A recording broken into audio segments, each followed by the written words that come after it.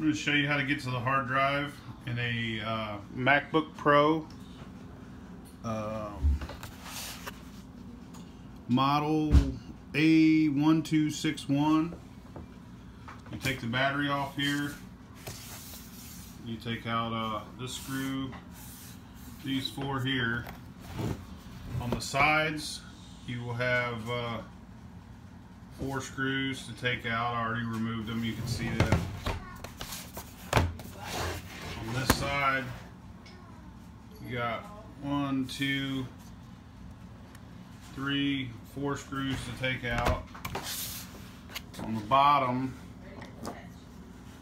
you want to remove these 4 little Phillips head screws.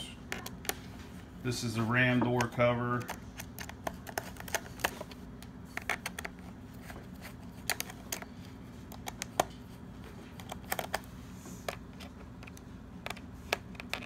Once you remove this, you remove all these screws with a Phillips head. And once you get the RAM door cover off, there are 2 star head screws, and you would need a T6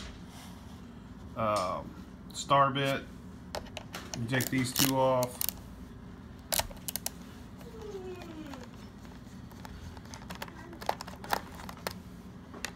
Once you remove these 2 little star head screws, flip it over. You want to open it,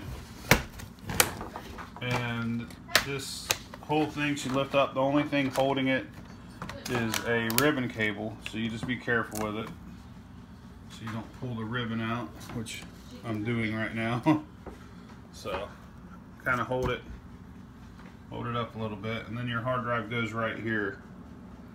I already removed the hard drive out of this because it's getting recycled, but I figured I'd show you how easy it is to get in and replace it. There's the hard drive. We're going to destroy everything and recycle everything here. Destroy the data and recycle the electronic components. That's how you do it. You could also get to the DVD drive and the memory that way. Actually, the memory, you just open that, take that plate off. You don't have to remove that completely.